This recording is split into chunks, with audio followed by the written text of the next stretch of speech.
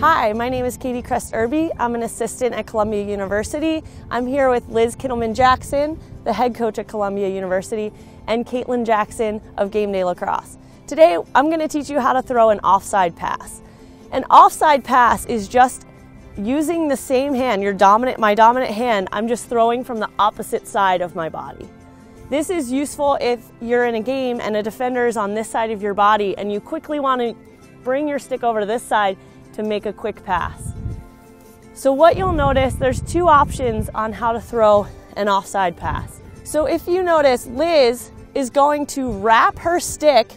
Okay, she's going to turn the ball towards her face and she's going to bring her hands across her body, her top hand across her body.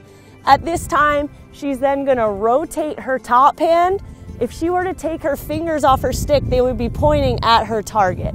So what she doesn't want to do is just wrap her stick. If she takes her fingers off, they would be pointing behind her. She needs to adjust her hand so that she can then push with her top hand and pull with her bottom hand.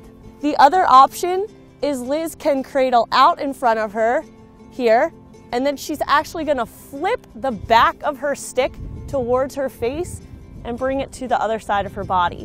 One reason that people like to do this instead is they feel that it's quicker. They don't have to adjust their hand.